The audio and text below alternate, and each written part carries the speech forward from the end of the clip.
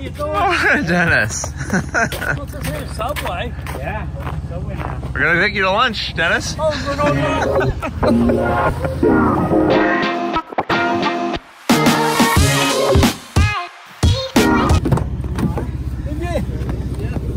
I didn't know that. It's been good so far. Oh, Dennis, Christy's gone. She took the car. You're here to the rescue.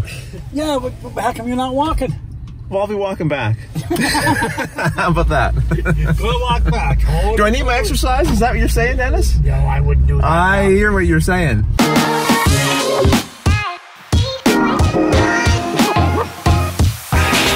Pretty strange for them to come at this time of day. I know, yeah. Wow. It's a little weird for you, right? Yeah. Normally there's a dark shroud around you. Yeah, that's always. I don't know videos. why. No one's ever seen you this clearly before. Lots of geese. Oh yeah, there's loads of geese. Yeah. They congregate right outside our house all the time.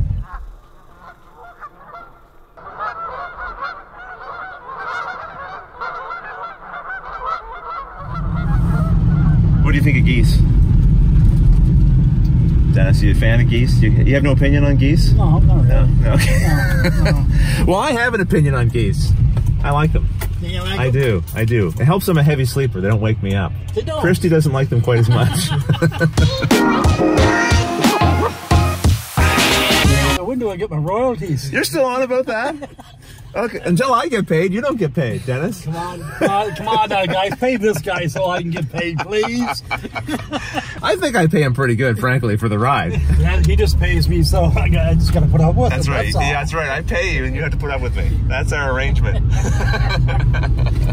Oh, it's a hockey day. It's a hockey day. Luke loves hockey days. I just don't want to go in and be like just sitting there doing nothing. You know what I mean? Yeah, like, we're here a little early. I can't work early because. Well, you just take your hat off. Yeah, and seal this up. That's right. Go incognito. Yeah. Well, Dennis, I can't afford them for anymore, so I got to walk home. No, really and truly, I'm just throwing them out because of the royalties won't pay me, right? Get out. Yeah, all right, I'm out of here. Boy, he's tough. It's hard to afford good talent around here. See you, Dennis. Later, brother.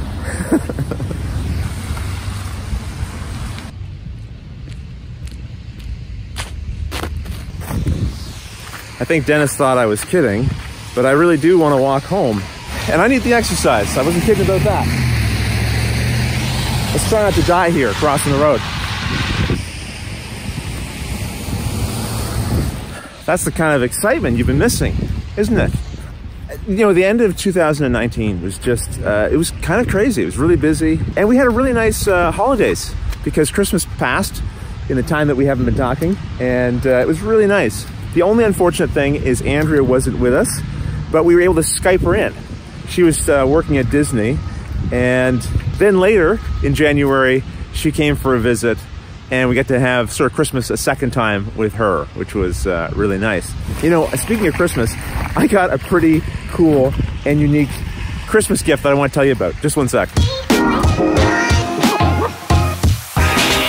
Well, if you've watched the vlog before, you might recognize where I am. I'm in front of Stella's, one of my favorite places to eat in Montague. And I got this card in the mail just around Christmas time. This was from somebody who watches my Watch It Play channel and the vlog, and I had done them a little favor for a friend, and they wanted to send me a thank you. And they didn't just send this card, they sent this. This is a gift card for Stella's. Now, to be clear, the person who sent me this lives in Seattle. So they contacted Stella, they had her mail them a $20 gift card, and then they mailed that to me. Rob and Joy, I hope you see this.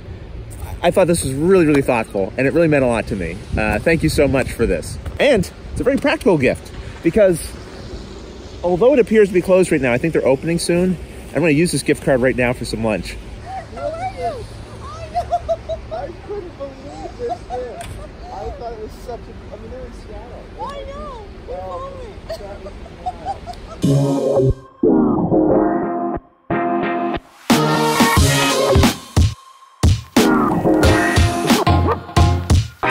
Okay, well, here's what we're gonna do.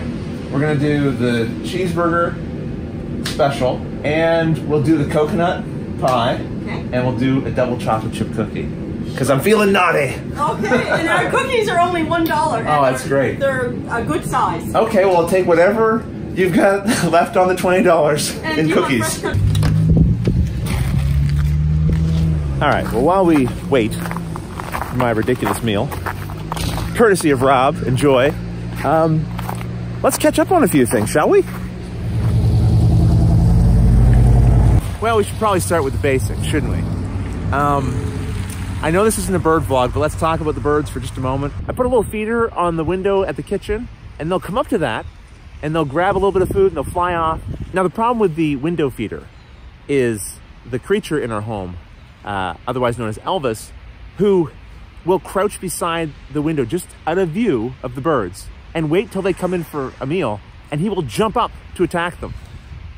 Of course, he just hits glass every time, which is amusing in its own way, I suppose. But he's got a problem. It's an obsessive compulsion with these birds. I suppose I do as well, but it's it's a little more friendly. Earlier this year, I went out and thought, well, I wonder if I can feed these birds straight from my hand. And you know what? It's the small little chickadees, the ones you would think might be the most timid of all, that are the bravest. The blue jays, the woodpeckers, the nuthatches, they won't come and eat it in my hand. Not yet, anyway. Maybe in the future, I don't know, if I keep at it. But those little chickadees, they're relentless. They love it. There's your cookie. You're gonna laugh. Oh, look at that. Do I eat this first? Oh, and some pie. You're gonna be having a good day today. I am going to have a good day today. I'm already having a great day. You have Thank you. a wonderful You too. day. Thanks See you so now, much, folks. Robbie. Bye-bye.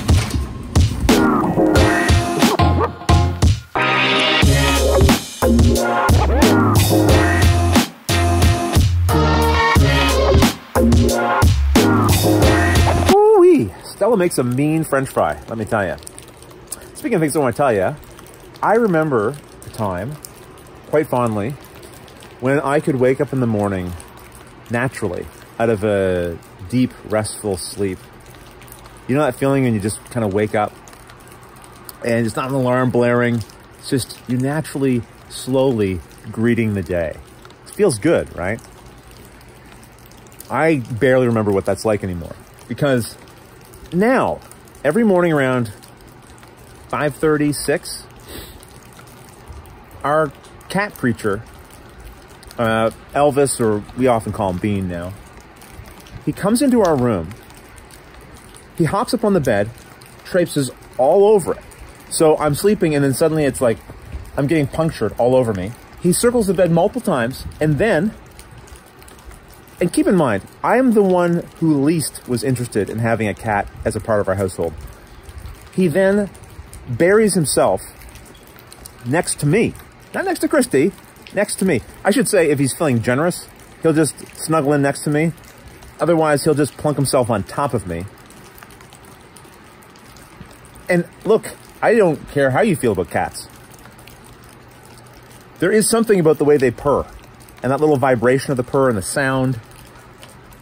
You can't, look, I'm not a monster. You can't help but reach out and pet them, rub them under the chin.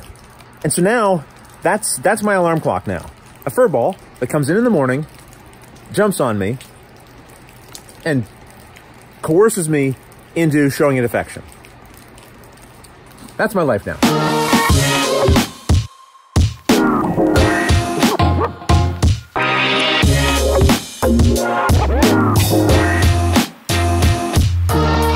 Well, I was hoping the rain would let up, but it hasn't, and I finished eating, and I need to get home. So, gotta leave the shelter here. Probably get a little wet. You know, there's something I wanted to mention to you, something that I discovered over the holidays that was kind of a surprise to me. You know, I've always credited Casey Neistat with being a real source of inspiration for starting the vlog that I'm doing here. I was watching a lot of his videos. I thought they were fantastic. I was really engaged by them. And it made me want to tell some of my own stories here in Montague and other places that I end up.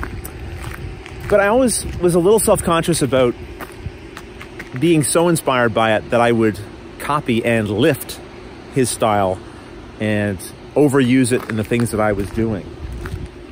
And then something kind of interesting happened.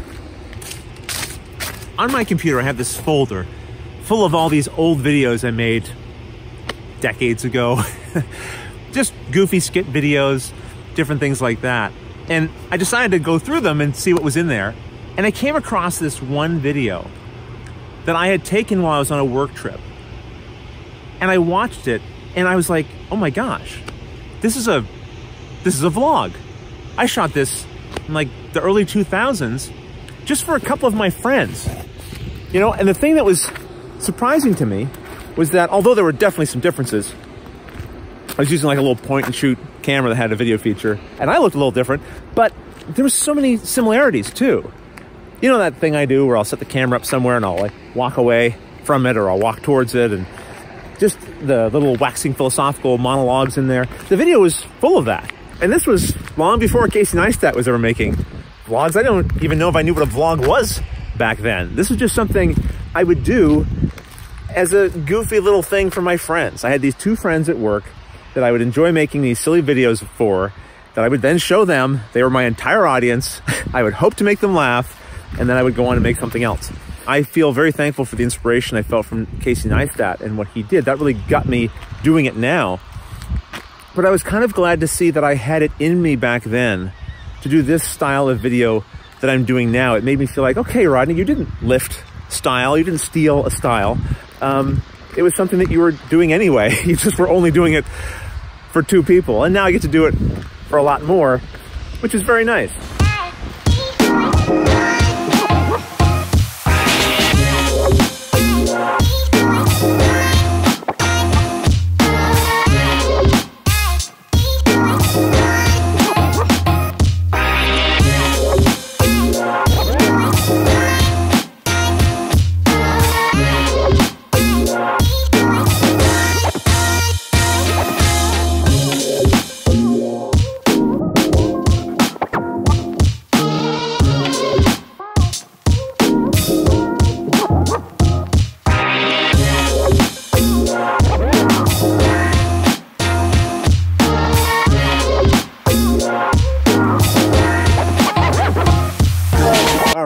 That's much better. Birds aren't going to starve around this house if I can help it this year. Oh, and speaking of which, Happy New Year. It's 2020. I hope to see you a lot more in this year. Don't forget, we're going to get to 100 episodes.